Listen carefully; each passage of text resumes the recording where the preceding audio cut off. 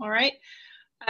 So good morning. My name is Heather Long, and I'm the Director of Family Support Services here at the ARC of San Antonio, and I want to welcome you. We're really happy that you joined us this morning. Today, our presentation, Your Vote Counts, Know Your Rights.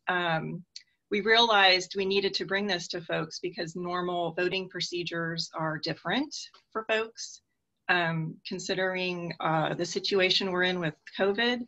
And so our hope today is that the presenter will help you and offer different safety access to the polls. We just want to make sure that everybody's safe when they're voting. And we want to just thank the person that is going to be presenting today, Molly. And we also want to thank our local Intellectual and Developmental Disability Authority, AACOG. AACOG sponsored the presentation for today, so we thank you. Just some of the basic housekeeping. We've muted everybody and the videos are off for the webinar. If you do have any questions throughout the presentation, go ahead and put them in the Q&A, and at the end of the presentation, we will address your questions. We're going to record the session. That way, if there's anybody that wasn't unable to join us, they can go back and listen to the presentation. And we will send you also a link to the presentation and the PowerPoint. So again, I just want to thank Molly Broadway for joining us today. She is with the Disability Rights Texas, and she's a training and technical support specialist. She's a mastered social worker, licensed mastered social worker. She's had experience working at Goodwill. Some of her experience includes supervision, case management. She enjoys public speaking and working with a diverse client base. And she is currently the voting, training, and technical support specialist with Disability Rights. Molly also volunteers with a Disability Mentoring Day Planning Committee, and she's also part of the Social Service Case Manager Network and the Ready by 21 subcommittee. She's a participant on that, and that's a youth aging out of foster care. So that being said, I want to thank Molly for being with us today, and I'll go ahead and turn the presentation over to you. All right. Well, thank you, Heather. That makes me sound so fancy. I'm just a gal trying to get her foot in this world ready. So yes, thank you. I was asked to come speak today and discuss voting rights, specifically geared towards people with disabilities and the types of accommodations that can be received. And also just, I think, in this new kind of pandemic world we live in, how that affects everything. So like Heather said, if you have any questions as we go along, please feel free to put them in the chat box and we can address them, hopefully all at the same time. But write them down so you don't forget them. So voting, that's us. Let's see if we can get this going. So we always like to start off with, they say start off with a fancy quote. So here's one for you. It says, people often say that in a democracy, decisions are made by a majority of the people. Of course, that is not true. Decisions are made by a majority of those who make themselves heard and who vote. A very different thing. And I think that I think it's apropos and fitting that we are having this presentation on the second day of early voting. If you've been watching the news or if you voted already, good job. But you'll see that in the state of Texas, we are hitting record numbers of voter turnout, which is way, way, way exciting to me. And I think it's great. I was telling someone, you always hear about the number of people who are registered to vote but don't vote. And I think now during this election, we're getting to see all of the people who are registered to vote and they're actually voting. So this is amazing. But remember, you can, wish all you want, but unless you go out and do something about it, it's not going to happen. So go vote if you've gained nothing else from this presentation today. So sometimes when I do these presentations, not everybody in the audience is aware of who Disability Rights Texas is, who I am, which is fine and should be expected, and then also how we tie into the world of voting. So if you're not familiar with Disability Rights Texas, we are the protection and advocacy agency for the state of Texas. Every state in the US has a protection advocacy agency, and we exist to help protect the civil rights of people with disabilities. Voting is a civil right, and so we work on that as well. We received federal funding from the Help America Vote Act to ensure that Texans with disabilities have full inclusion in the voting process, which means you have the right to cast a private and independent ballot, and you have the right to vote in person at the polling site if you would like to do that, or you have the right to ask for a ballot by mail if you'd like to do that. What my job entails is part of it is talking to everybody here and individuals throughout the state of Texas about what their voting rights are, the types of accommodations they can receive. And I also work with polling or election officials in each county, making sure that they're doing what they need to best serve voters with disabilities. We train the election workers if they ask us to. I will inspect polling sites to make sure they're ADA compliant.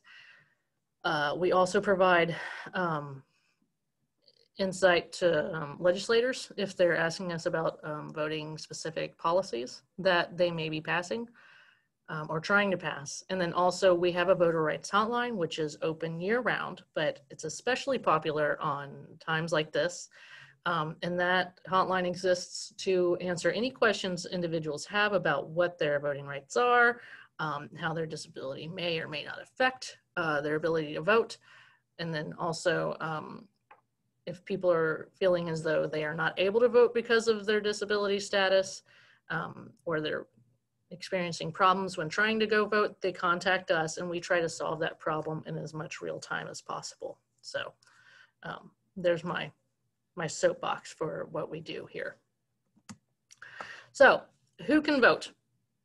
That's always the first step of figuring things out. How one is eligible to vote is you must be a US citizen. You have to be a resident of the county that you're applying to vote in. So like I live in Hays County. So if I wanted to vote, I need to do a voter registration in Hays County and not like Bear County. That would kind of be useless because I don't live there. So you have to be a resident in the county you're applying for. You have to be 18 years of age or older. And you have to not be serving a sentence for a felony conviction. So you can have a felony conviction and be considered what's called off paper. So you will have served your sentence, done your time, paid your fees, your probation and parole fees, and you've paid your debt to society and you're free and clear. You can then, after that's done, you can then reapply to vote.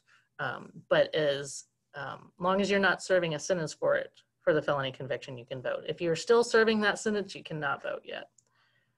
The other eligibility requirement is to not be declared mentally incapacitated by a court of law without the right to vote. So basically, if you have a guardian, the only person that can say you cannot vote is the judge when your guardianship hearing is coming up. And so let's say I have a guardian and my Aunt Mary is my guardian, and she says, you know what, Molly, we've been talking about voting and I'm just not really convinced that you're capable of doing that, or I don't like the decisions that the people or the things you're gonna vote for, so I'm gonna go ahead and say that you shouldn't vote. My aunt does not have the right to say that. The only person that can say I can or cannot vote is the judge.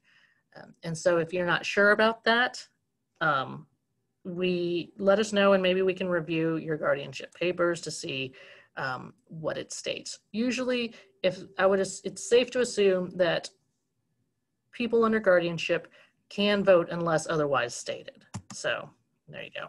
And this slide kind of talks about it a little more in depth. It says who can vote, eligibility and guardianship. It says guardians, family members, service providers cannot decide that. So it basically tells you what I already said, but they cannot decide that a person lacks the competence to vote. So that has to be determined by a court. Again, the only person who gets to decide that is the court and the judge. If a person is eligible to vote, so they meet all the eligibility requirements and they show an interest in voting, and can communicate a preference of how they would like to vote, they should be allowed to do so. If you find that you are in a guardianship and your right to vote is not allowed, but you would like to vote, you can contact Disability Rights Texas and we'll see what we can do to help you modify that. So you're eligible to vote. What next? So you will need to register to vote. And there's a couple ways to do that, but it all boils down to the fact that you will have to sign your name on a paper application and it will need to be turned in. What you cannot do is you cannot register to vote online and or over the phone. So just a heads up about that. You'll need to fill out a voter registration form, and you can get those at a post office, libraries, your county tax assessor's office, the DPS office, or where you get your driver's license, motor vehicles office, health and human services offices, local mental health authorities, a lot of options. So or you can call your county elections office. So if you are wanting to register to vote, you can go to any of these places and ask for a voter registration card, or you can contact the voter rights hotline and we'll see what we can do to send you one. There is a website address at the bottom of the slide that discusses, or it provides a link of where to go to download your own voter registration card. And you have to print it out, sign it. You have to fill it out, print it out, sign it, and then send it into the mail. So there's that. The website link, if it would be good for me to spell it out to folks, is www.sos.state.us/voter/county.shtml. So that may need to be repeated, which is cool, but there it is. And then also keep in mind, if let's say you've registered to vote, but you have moved a couple times since you signed up originally, you need to change your address. So you'll need to do a change of address re-registration, basically. So you take the same card, you take the same registration card, and you just check the change of address form and you put in your new address.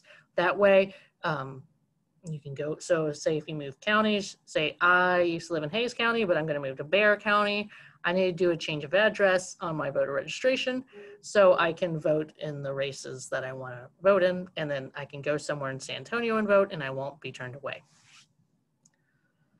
So you're signed up to vote. Also know that when you turn in your registration application, I think will take somewhere around like 30 days to receive your voter registration card. So just a heads up about that. But know that your voter registration card is not the end all be all of ways to verify that you are registered to vote. In the state of Texas,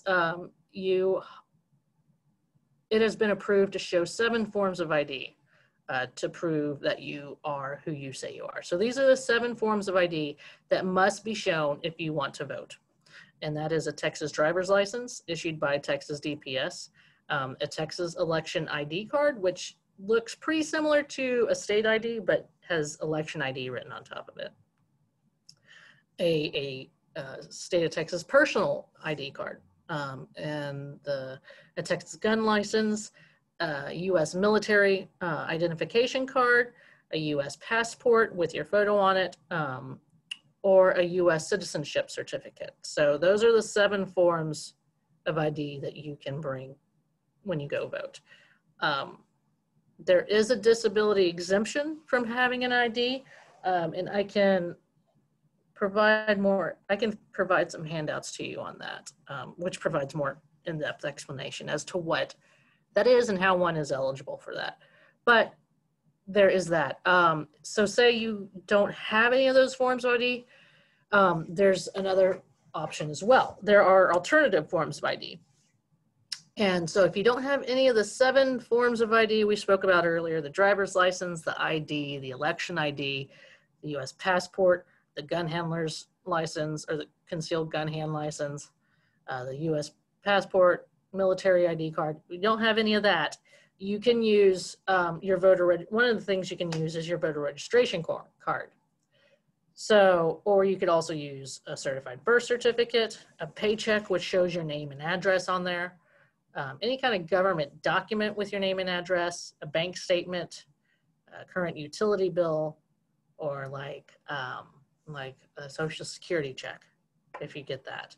So you can use any of those forms of ID, alternative forms of ID, to prove your identity. But know that if you show this alternative form of identification, you have to fill out what's called a reasonable impediment declaration. And that's basically another sheet of paper that says, you know, I am who I am. So I am Molly Broadway. I'm not trying to be her, and I'm not actually her. So I am Molly Broadway, and this is why I don't have one of the 7 approved forms of ID. And you can check a box, or you can check other, and then you sign the form, and then you're able to go cast your ballot. So there's that. Accessibility options for voters with disabilities. There's a lot of them. There's a couple different ways to cast your ballot. You can do early voting by mail.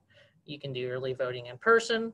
And then you could also do voting in person on election day. So early voting by mail, that's a popular topic right now. To be eligible to vote by mail, you have to be away from there's a couple different criteria you can meet. You can be away from your county on election day and during early voting. So, and that's a popular reference to, or people call it absentee ballots. So if you're going to be away from your county, but you still want to vote, you can fill out this form and say, hey, I'm going to be in Denver during voting season, so send me the ballot by mail at this address in Denver, and I'm going to fill it out, and then I'm going to send it back to you guys in the mail. So there's that. You can be sick or have a disability, and you could be 65 years of age or older, or be confined in jail but are still eligible to vote. And I know that there's probably a lot of questions regarding that. So let me just say, in terms of voting by mail, the deadline to apply for that is October 23rd. So it's coming up pretty soon. If you are wanting to do that and you have not filled out your application yet, I encourage you to do so right away. Also, there's been a lot of back and forth about who can vote by mail, who cannot vote by mail, what's the eligibility process. And I will tell you, it's the same as it's always been. The eligibility guidelines have not changed. And if you feel as though you're unsure about your disability status, you can call us and we'll let you know. Basically, it all falls back to the Texas Elections Code, and it basically states, off the top of my head, if you are sick or have a physical impairment that prevents you from entering the polling site and causing harm to you, then you can vote by mail. So I have people ask me about, I have this, I have diabetes, can I vote by mail? Because I'm concerned about leaving due to the pandemic that's going on. And since it is we feel at Disability Rights Texas, if you have a disability and it is going to the polling site is going to threaten your health or your safety, then you can consider voting by mail. I will let you know that it is not the job. You do not, when applying for ballot by mail, you do not have to prove your disability. You do not have to provide any documentation verifying that disability.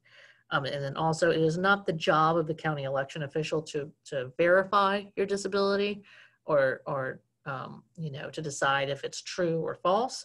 It is their job to process the paperwork and to make sure that you fill out all the boxes you're supposed to fill out and sign all the spots you're supposed to sign, and then process the paperwork so you get your ballot. And so here's the disability definition. It is a sickness or physical condition that prevents a voter from appearing at the polling place on election day without a likelihood of needing personal assistance or injuring the voter's health. So if you feel like you fall under those guidelines, then you can certainly apply by mail, for ballot by mail. And this talks about the position we've taken. There's also early voting in person. We obviously, it's a popular thing to do. A lot of people are turning out, and that's amazing. I think the closer we get to election day, the more popular or the more people are going to want to vote. So I would encourage you to vote as soon as you can. And if you can avoid election day, that would probably be best, because I think it's going to be really busy on that day. And then throughout the state of Texas, during early voting, you can vote anywhere at any polling site in your county. So you don't have to do not have to arrive at your designated precinct to vote on election day. You can vote anywhere in the county. Obviously, early voting has been expanded. It started yesterday, and it goes to October 30th. Usually early voting is only 2 weeks. We've had the exciting addition of a couple extra days to vote. So take advantage of that. I think it provides more time to really plan out what you're going to do and what you're going to vote and how you're going to do it. So let's say you want to vote in person. Know that there's a couple different accommodations you are eligible for if you have a disability and that you can access. So you have the right to have an assistant or bring in an assistant with you to go vote. You have the right to choose an assistant. So if you're going to go vote and you need someone to help you out, it can be anyone of your choosing. It could be a poll worker if you would like, or it could be anybody from your own life that you would like to help you, as long as it is not your union representative or your boss from your job, basically. At every polling site in the state of Texas, there should also be at least one accessible voting machine. And that voting machine has, what makes it accessible is that it sits lower to the ground. So if you are in a mobility assistance device, this lower setting will make it a more eye-to-eye contact with the screen. It'll be easier to reach the screen to mark the buttons or to mark your ballot, and it's just easier to reach and easier to see. It also has different tools that are available. It has a sip and puff device that you can plug into the machine if that's something that you use. It has earphones, which provides an audio reading of what the ballot says. So if you have some sort of visual impairment, or you just do better with having the ballot read to you rather than reading it, that is available to you.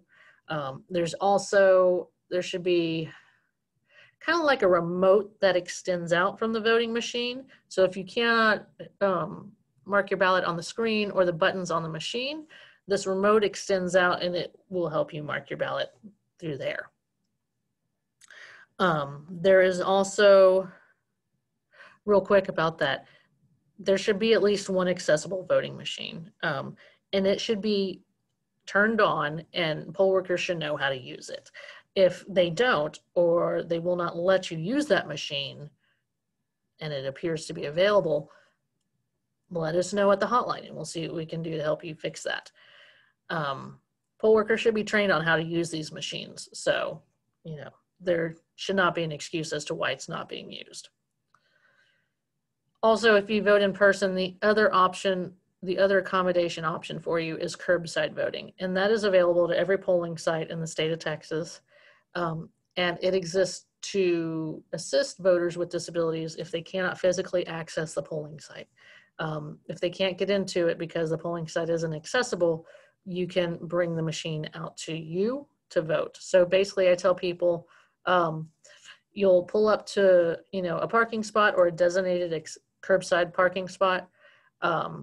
You will get a spot in line, basically. So you'll have like this virtual spot in line. And when your spot comes up, the election staff will come out and bring the ballot to you. You can mark your ballot on the machine and cast your ballot that way. And then when you're done, The election workers will take the machine and you can go on your way. It's just, if it's hard for you to enter into the building, this is a way that the ballot can be brought out to you. Also, you have the right to have a physically accessible polling place. And if you don't, let me know and we can work on that with the county. And what I'll probably end up doing is going to inspect it and recommend making fixes or just finding a new polling site. Know that every polling site must be accessible, and if it's not, it has to be fixed or it must be relocated to a more accessible location. There's also the notice of voting order. So if you've heard people talking about how someone with a disability can get moved to the front of the line, that's what this is. So it allows a voter with a disability and their helper to request to move ahead of the voters in line. So if you can't stand up for long periods of time, or your disability prevents you from waiting in the line for a certain amount of time, you can ask the precinct judge if you can be moved to the front of the line. Now, the precinct judge has the right to say yes or no. They can move you to the front of the line, that's amazing. If they choose not to move you to the front of the line, you still have the right to have your spot held in line while you go sit down in a chair if you need to sit down. So there is that. We kind of talked about curbside voting some. Let's see if there's anything new, any new information. Obviously, curbside voting is available during early voting and election day. We always recommend, in a perfect world, what's supposed to happen with curbside voting is there's a designated spot at your polling site. You drive up, you can hit a button and a ballot will be, an election worker will come out to you and the ballot will be, brought out to you when it's time. We don't live in a perfect world, unfortunately, although I'm working on it, so bear with me. What we recommend for individuals to do, just to make sure all their bases are covered, is we recommend contacting your county elections office. If you plan on curbside voting, we recommend contacting your county elections office and letting them know that you plan on arriving at, we'll just say Disability Rights Texas. You're going to show up to vote at Disability Rights Texas, and you're going to be there at 11 o'clock on Friday, and you're going to be in a red car. So they should, send a ballot out to you at that time. Tell them how you're going to go vote, when you're going to go vote. And then what's going to happen is the county elections office will contact the polling site to give them kind of essentially you're making a date to go vote via curbside. That way the polling site workers will, keep an eye out for you and you don't have to wait around forever. Let's see, right to assistance. I feel like we did that. Let's see if there's anything that we didn't cover. Just know the eligibility for that to receiving assistance is that a person who cannot cast a ballot independently because they cannot read or write or have a disability that prevents them from reading or marking the ballot can get assistance from the person of their choice or an election worker. Know that your assistant will have to sign an affidavit saying that they're going to help you and they're not going to influence your vote in any way, that they are going to help you mark the ballot in the way that you want to. So your assistant can read the ballot to you. They can direct the voter or you how to read the ballot. They can mark it to you. They can read the ballot to you. They can kind of prompt you on where you need to read on your ballot. They can mark the ballot for you, and they can also direct you on where to mark your ballot. What they cannot do is basically say that, let's say I'm going to be Heather's assistant. What can't be done is I can't tell Heather, this is who you're going to vote for, this is how you're going to do it, and I don't really care about what your opinion is. If Heather expresses to me that she wants to vote for whatever candidate, then that is how the ballot must be marked and not the way that I want it to be marked. Voting dates, those are important. As you know, early voting has started. So, go get them. I would say know that if you wanted to register to vote in the November election and you have not already done so, that opportunity has come and gone. The deadline to register to vote for the November elections was October 5th. You can still register to vote, but you will not be able to vote in this presidential election. Early voting started. It will go on until October 30th, and then election day is on November 3rd. The deadline to return your ballot by mail is November 3rd. So the elections office must receive it by November 3rd at 7 p.m. So it doesn't need to be postmarked by then. It needs to be received by the elections office at that time. So next steps, you kind of got all your information. What do you do now? You've registered. You know how, you know your accommodations that are available. I encourage you to get informed about what you want to vote for. This is your opportunity to learn about what you think is important to you, learn more information about it. You can learn about the candidates and if they are promoting ideas that reflect what you're interested in. You can find this information by going to a library, going online and visiting candidate websites, reading a newspaper if you're an old lady like me and that's something that you still do. Talk to your friends and family, see what they think. And there you go. There's a lot of different options. And if all else fails, I always say go to your local library and ask your librarian to help you out because they'll help guide you in the right direction of where to get information. You can also watch the candidate debates if, as long as they get better than the last one. So that's an option as well. I also encourage people to check out their local League of Women Voters. The League of Women Voters puts out a voter guide for every election, and it's amazing. It gives you a rundown of what's on the ballot. It explains it to you in non-political language, so it's easy to understand. And oftentimes it will also provide candidate interviews so you can figure out who you want to vote for as well. Make a voting plan. Let me see if that's, yeah. Oh, and you also want to, help others stay informed and vote. You got all this down. I would encourage you to make a plan. That's an important part of this process. Are you registered to vote? Cool, great. How are you going to vote? Are you going to vote in person? Or are you going to vote by mail? If you voted by mail, have you filled out your application for ballot by mail? Have you turned it in? If you're going to vote in person, are you going to vote on election day or are you going to do it during early voting? What day will you vote? What time do you want to go vote? Do you know where you're going to go vote? What polling site you're going to go to? So once you figure that out, it's time to figure out how are you going to get there? Do you need a ride? Is it on a bus route? Can you get yourself there?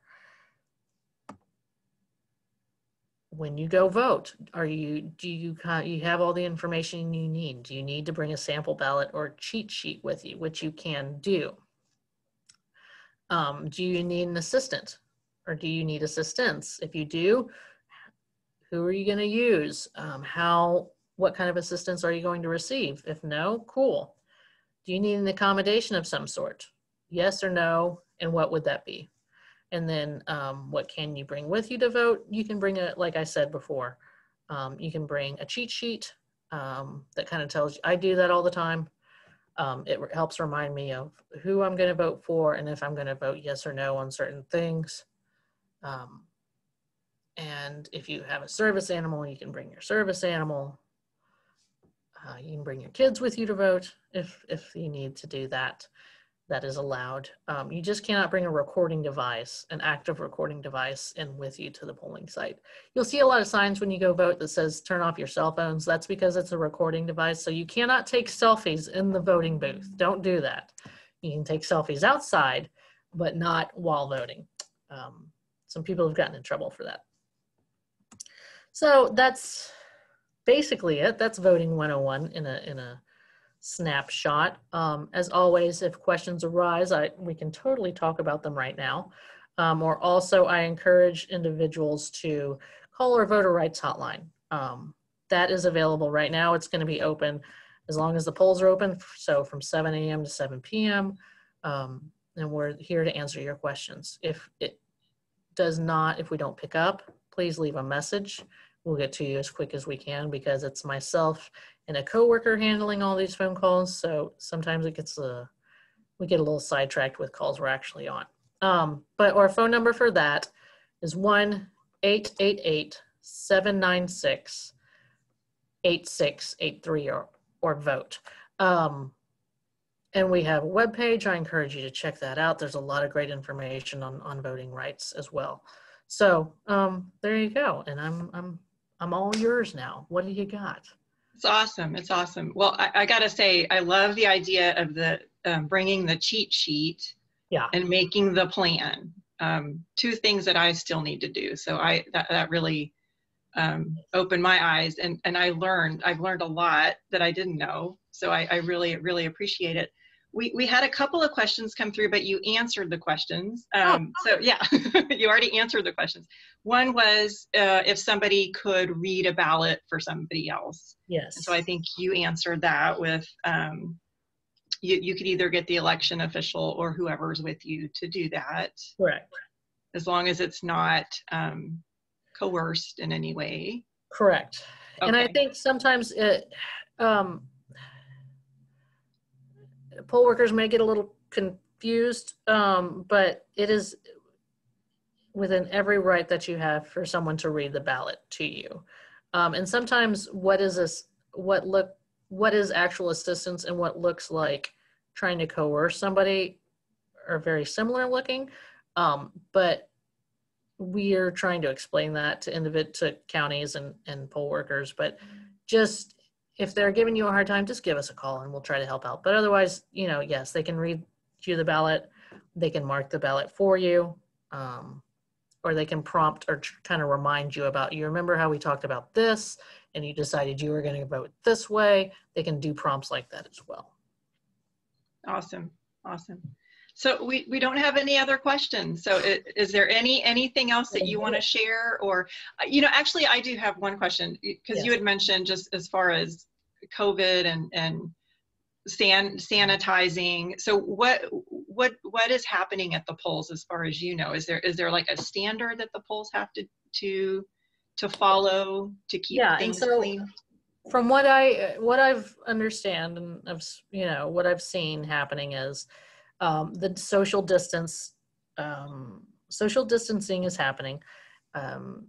You are encouraged to wear masks and any kind of personal protective gear that you feel comfortable with doing.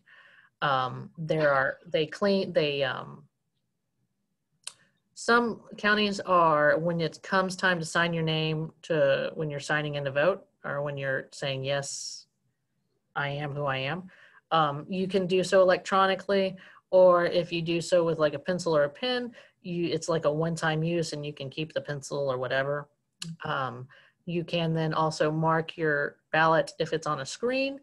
They may have styluses you can use, or like pencils that you can mark the screen with so you don't have to touch it. Also, poll workers are cleaning down these machines and everything that's being touched constantly. And then I know a lot of polling sites are getting cleaned on a daily basis. As it currently stands, the governor has said you do not have to wear a face mask when going to vote, but you are certainly welcome to at the same time. There's been some concern about that, and I will say the reason behind that is that you cannot be turned away to vote for any reason. You cannot be turned away to cast your ballot in any way. So if you're not wearing a face mask, they cannot allow you the right to vote. They can, like I know in Travis County, they're like, we're going to try to, have everybody keep their distance from you, but you can still vote if you can't wear a face mask for whatever reason. If you go to a polling site and you find that you're like, oh crap, I forgot my face mask, a lot of places will be providing one, and there's going to be tons of hand sanitizer everywhere.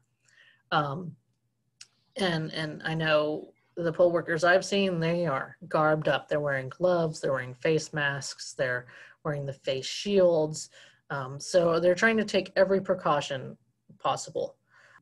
Also, I'll say this, I've had a lot of people ask me, like, let's say I had a call the other day and it was like, oh, I did not sign up to get my ballot by mail. I was planning on voting in person, but I'm sick, or I need to quarantine now because of whatever reason.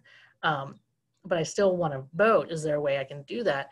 And I would encourage you to do curbside at that point, because you're still going to be able to vote, but you don't have to interact with as many people or stand outside. So Good. Yeah, good suggestion. that's a possible suggestion. Or if you find yourself quarantined and you just can't leave the house, there is something called late ballot by mail, or late ballot by disability vote. And so before the pandemic, this option existed. So if you found yourself in the hospital, it was an unplanned visit and it's during early voting and election day, and you're like, crap, I'm in the hospital, I'm not going to leave anytime soon, but I still want to cast my vote. There was a form that your doctor could fill out, that you and your doctor could fill out, saying, I'm the doctor, I say that Molly can't leave this hospital to go vote. And then I would sign it. I choose like a third party. I would give that paperwork to a third party. The third party could go to the county elections office, get my ballot, bring it back to me. I would fill out the ballot, and then that third party would go and deliver the ballot again to the county elections office.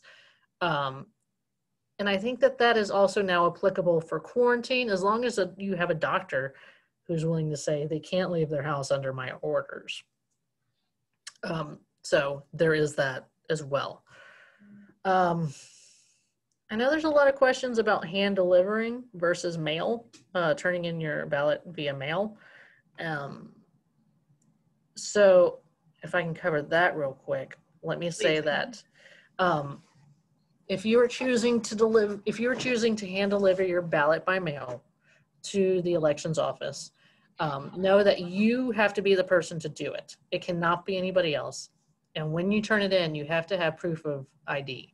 So bring your state ID, or let's say if you have any of the 7 approved forms of ID, bring one of those to verify your identification, or that you are who you say you are.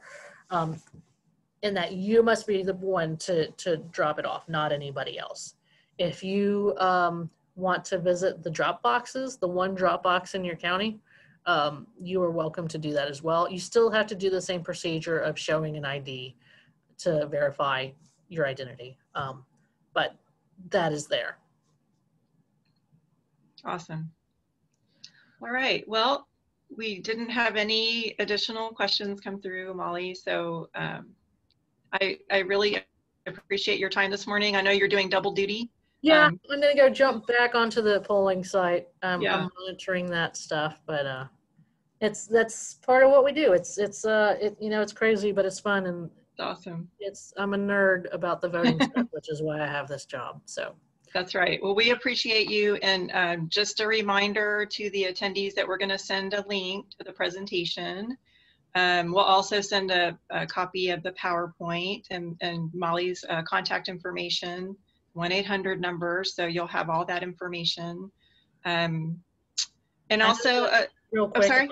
Yeah. I know that Jeff's contact information's on this slide. Oh, yeah, that's right. Okay, but we'll send yours. Yeah, well, and we operate with the same brain, basically. Yeah. So if you can get hold of him, he'll get hold of me, and it's like the same person. So in the same place. Yep, perfect. Yeah. Awesome. Yeah, and we're also going to send a survey along to you all, the attendees. So we want to know what additional webinars that you'd like to hear, or the different topics that you'd like to hear. So please fill that out. And we just want to thank again our local authority, AACOG, who did sponsor this session today. And just a final, go vote. It matters, right? All right. We all have exactly. Yeah. So everybody have a fabulous day, and enjoy the cold front that's coming through. Friday. All right. Take care. Thank you.